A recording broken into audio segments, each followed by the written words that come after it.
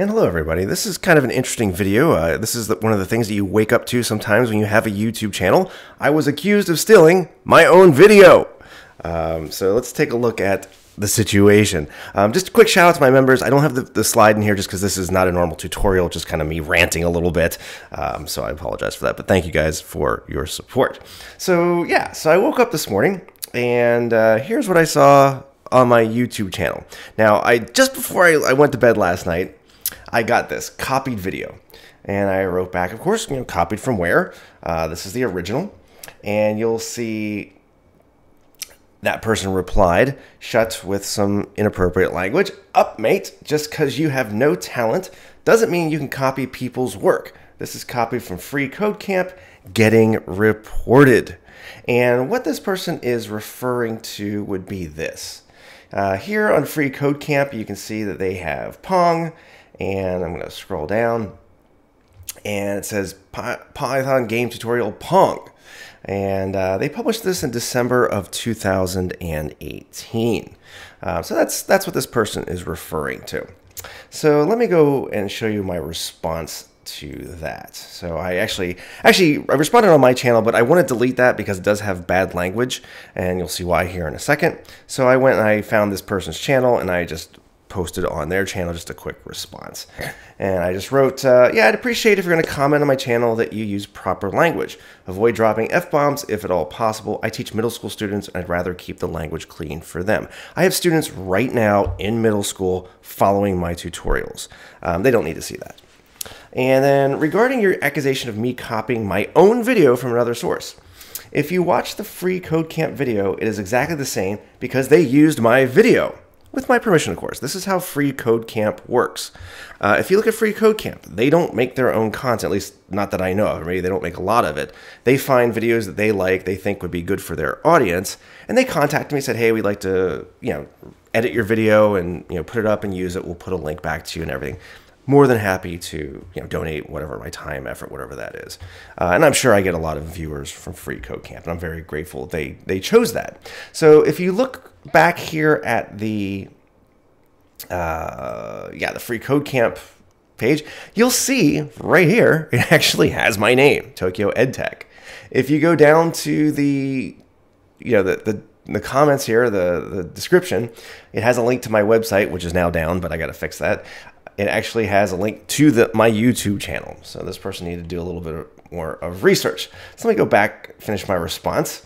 Yeah, if you watch the Free Code Camp video, the second line of my code says buy at Tokyo EdTech. That's me. In the description, it also has a link to my channel under my original name. Some of you have been around for a while. You know I switched from using my name to Tokyo EdTech. Also note, I published my video in August of 2018. Free Code Camp published theirs in December of 2018. That would be a good trip to copy a video that didn't exist. So do a little fact checking next time and save both of us the effort, mate. And there's some links too. I like to be thorough, and here are the links. So let's go take a look at that real quick. So again, here's the Free Code Camp version. Again, note December 20th, 2018. Note, here is my version, posted on August of 2018. And yeah, that's pretty obvious. Now, just for those of you who don't have a YouTube channel, you're curious about how some of these things work. Copyright violation is a very common thing. It happens all the time. And I get notifications. If somebody takes the actual video, YouTube will inform me. They have this thing where they are constantly scanning for people using your stuff. And you get these little notices and it says, hey, we found your video. You can see over here how much of their video is taken from your video. And you can request a removal. You can message. In a case like this, I just let it go. It's not a big deal. But what I do find, I think with my tutorials in particular, is if I search, so for example, if I say Python Pong tutorial, and I filtered this by just this month, and because people are constantly using my code, which doesn't bother me so much, but just, hey, give a little credit where credit's due.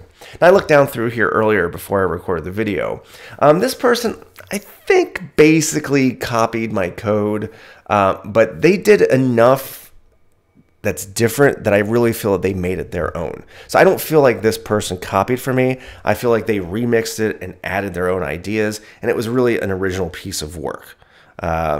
Yeah, this person actually is a really good coder. Check it's him or her, Ronak. Yeah, did a lot of really nice stuff with this video. But you can also see, if you look closely, they also have Space Invaders. So I'm sure they use my code at least as an inspiration, let's say. And I do the same thing. Nobody invents all this stuff on their own. Everything's a remix. A friend of mine wrote a really good book about it. I'll see if I can put a link down below. About how creativity and where we get our ideas from. I should check that out if you get a chance. And then there's my platformer thingy, which is coming up. And if I scroll down a little bit more, looking at this, I know this is pretty much my program because it looks just like what I coded. They changed the colors, which was nice. That was a nice little touch. But if I go into this, and I do this a lot, as I look, and if I look at this code, this is the exact, I mean, line for line. The only thing this person did was change the name of the paddle. So instead of paddle A, they used P1. Instead of paddle B, they used P2. Instead of ball, they used BP.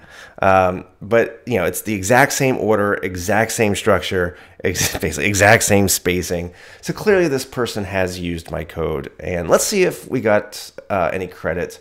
And no, of course not. So what I'll do is I'll put a little thing here. I'll just say, hey, you know, I know she used my code. I don't mind it. Everything I do is Creative Commons. You know, I hope people use it. But I just do appreciate a link back and just, you know, hey, I got the basic idea from Tokyo EdTech. Check his channel out. Blah blah blah blah. Yeah. So that was that was my morning. So you know, just a couple lessons from this is, you know, if you're going to accuse somebody of something, do your research and just make sure that you are correct. You know, if somebody does copy something, if you do see somebody copying something, say, hey, notice you copied this from X source, here is a link. Yeah, you might want to give that person credit. Okay, we can do this. People can copy stuff, and we can do it in a nice, polite way that makes it better for everyone. And, you know, when people do give me a link back, I do sometimes say, hey, check out what so-and-so did with my code. They did a really nice job with it. So we can all help each other and respect each other's effort and each other's work. And, yeah, make the world a better place. So anyway, thanks for watching. Just a little bit of a rant. I know it wasn't a tutorial, but these things kind of happen. It's kind of funny, but you know, I didn't really appreciate the swearing just because, again, I do teach young children, and I'm going to delete that comment now that I've made the video. So anyway, everybody else, you know, respect the creators, and yeah, keep on coding. Take care.